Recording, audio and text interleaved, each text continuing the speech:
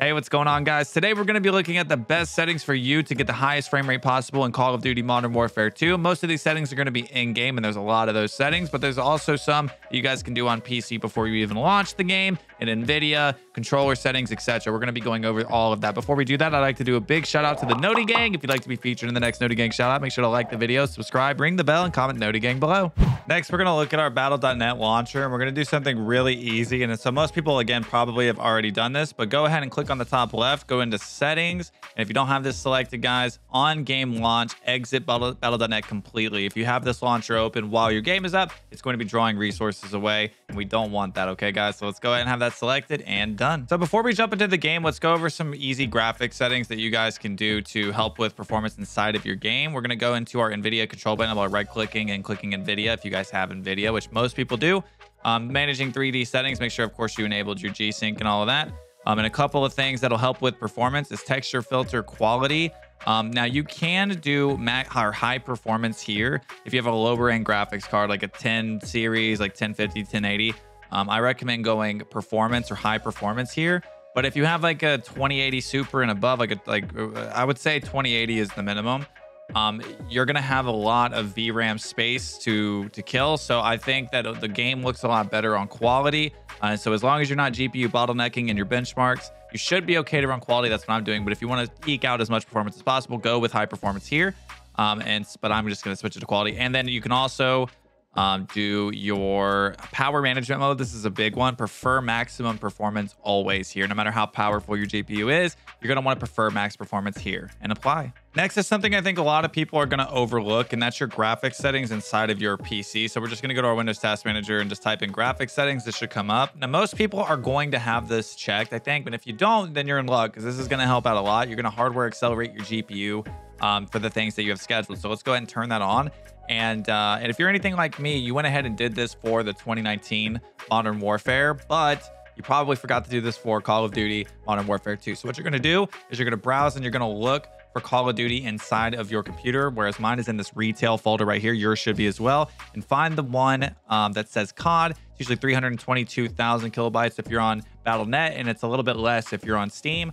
You're going to select that, add that, and we've already had ours is already added. So you go right here. It's going to say like optimal or something like that. Go into options. I think it's let Windows decide. You're going to go to high performance and save that. And that's going to allow your GPU to work even harder inside of Call of Duty Modern Warfare 2. Now that we've got our settings outside of the game set, let's get our settings inside of Call of Duty wired in. Okay, first up, let's go into the interface option, and we're going to turn on a couple of things here inside of telemetry.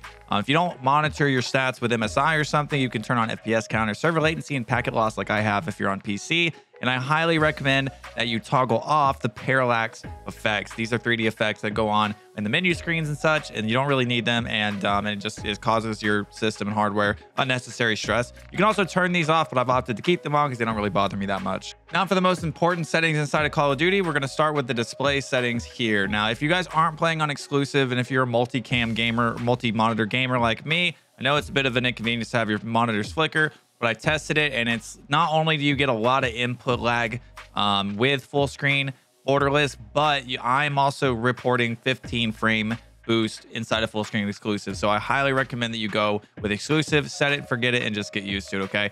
Make sure to select your screen's refresh rate, mine being 164. Of course, my display adapter GPU is selected, and my native resolution as well. So make sure that those are all good to go there.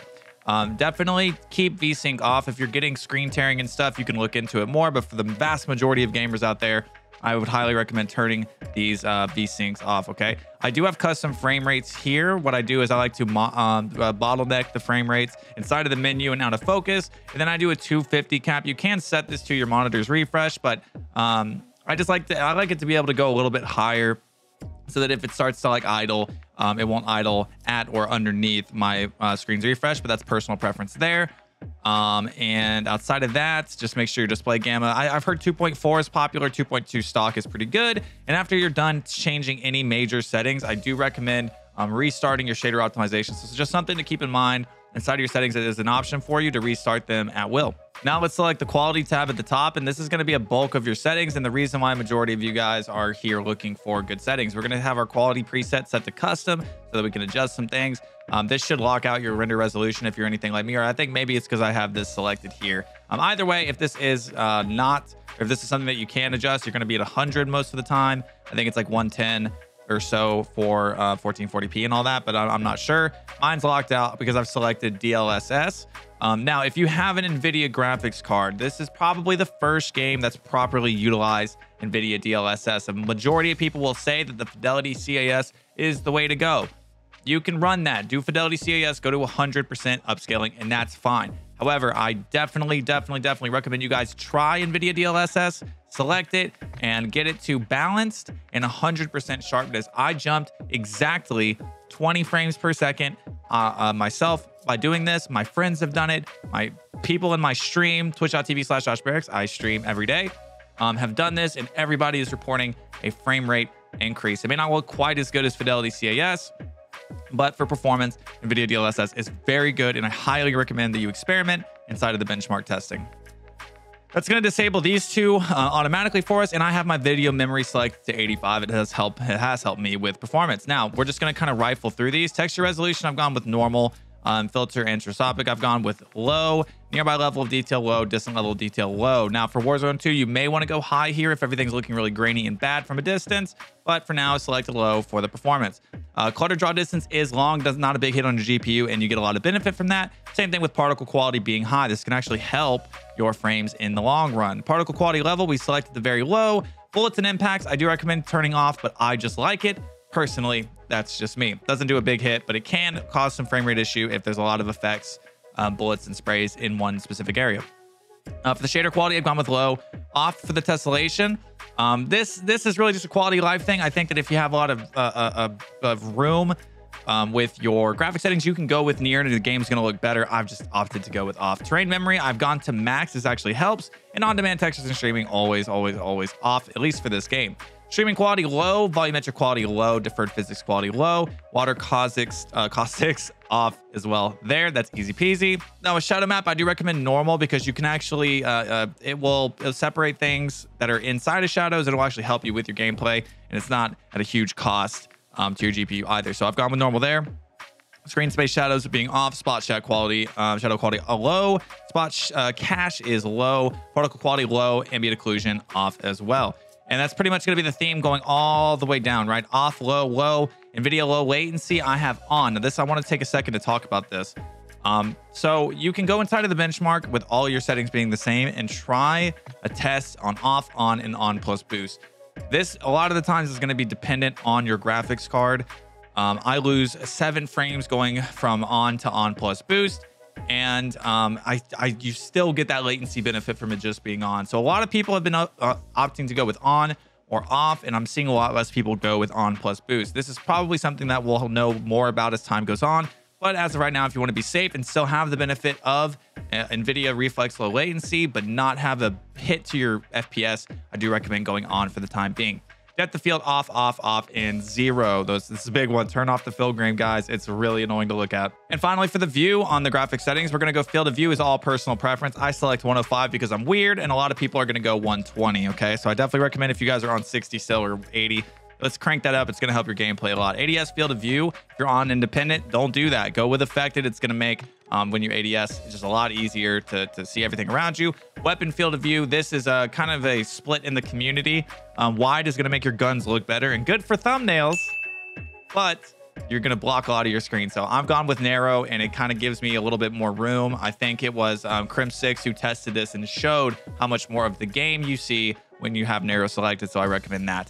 Everything else is pretty easy. I think go with least if you guys are on first-person camera movement, least at 50. Just keep keeping these down is the best way to go. And you can just kind of see what I have here. And like I said, most of it's personal preference. For the audio settings, we've kind of kept it basic. I go with headphones. Some people have been saying to use the headphone-based boost. But in this game, at least so far, the footsteps are pretty much non-existent. So I've just kind of kept it basic with the headphones. And then, of course, this is going to be per system. I would just recommend as loud as possible without, you know, breaking your hearing. Okay, so mine's pretty much as loud as can be that I can take it, just so I can hear any little thing. I have my music turned all the way off because it's unnecessary. And then otherwise, I think this is pretty much standard, pretty much basic. I'm gonna switch my voice chat device over to Elgato. That's a streamer thing. Don't worry about it. Otherwise, everything is pretty much standard. And finally, for controller settings, now there's a shockingly large amount of controller settings that we are going to be looking at. But they're pretty basic. I use default here for the button layout because I have paddles on the back. If you guys aren't already, I would just do like bumper jumper if you don't have paddles. You don't want to be taking your thumb off of the right stick to be jumping. If you guys can do bumper jumper to use your finger, or of course paddles is kind of the way to go. If you guys need a controller for the low, I am a Power A partner. You guys can use code barracks to check out for 5% off of Power A controllers, which are already very affordable. Plug over. Okay, turn your controller vibration off. Super unnecessary. I've gone with a high 7 with no sensitivity multiplier because I just, you know, if you want, you can lower your sensitivity when you ADS. But in this game, I've opted not to do that because it just works better for your brain if you can get used to it. So that, again, this is just personal preference. The lower sensitivity is usually the better for hitting your shots, though. Just keep that in mind. Everything else is pretty standard. Oh, armor plate behavior. You want to go to apply all instead of apply one. That way you can just hold down triangle and or your paddle and automatically apply all your plates instead of having to do them one by one. That's very annoying. Everything else I have kept pretty standard. Automatic sprint I actually turned off. This is different from Modern Warfare 2019 with the lack of slide canceling and how much slower this game plays. I found that I would rather just have the option to walk in ADS or walk in hip fire than to constantly be automatic tag sprinting. So I have that off. And I think if we go into advanced controller settings, we can actually do something specific to that automatic sprint that's going to help us be a little bit more mobile. Now, to go over to our advanced settings, there's going to be a couple of things that we're going to make sure we have toggled on. Target aim assist, of course, that's going to come out of the box on. Keep that on if you want to hit any amount of shots with controller. Aim assist type, we've gone with Black Ops. Right now, Black Ops is reporting to be the stickiest of all the aim assists. So if that changes, we'll make another video. But until that does, Black Ops is the way to go. All of this is standard and out of the box. I haven't changed any of that. Aim response curve, always do dynamic, guys. This is just going to make it a ton easier to just see targets and hit targets, and it's just the best way to go. So go with dynamic. That's what the pros use, so do it yourself. I do want to show you something with input dead zones with the left and right triggers. I've gone to all the way down to 0, and basically what that does is it gives you the lowest point of when you pull your trigger on your controller for it to activate and do what it's intended to do. So instead of having to pull your trigger all the way down, if you have those to 0, it'll have like a little bit like a hair trigger. It'll start your shot or your ADS sooner if these are both at 00. So that's what I've done. Now here is where I told you earlier that there was something that helps with movement outside of just automatic tag sprint. Single tap run, and what that's going to do is as soon as we tap our sprint button and push that in, it is going to automatically make our character go into tag sprint. So that's what we've done, and that way I don't have to like press it twice to do a tag sprint, but I'm not automatically tag sprinting, if that makes sense. So that's what I would do. Everything else is standard. I have turned off parachute auto deploy. Just kidding. So I would recommend turning that off just like in Warzone 1. And other than that, let me see if anything else was changed here. I don't believe it was. And that's it, guys. That's going to be it for our controller settings and our video in its entirety. So thank you guys so much for watching. If you liked the video and this helps you at all, please make sure to like the video and subscribe. We'll have more content coming with Warzone 2. Thank you guys so much for watching, and I'll see you in the next video.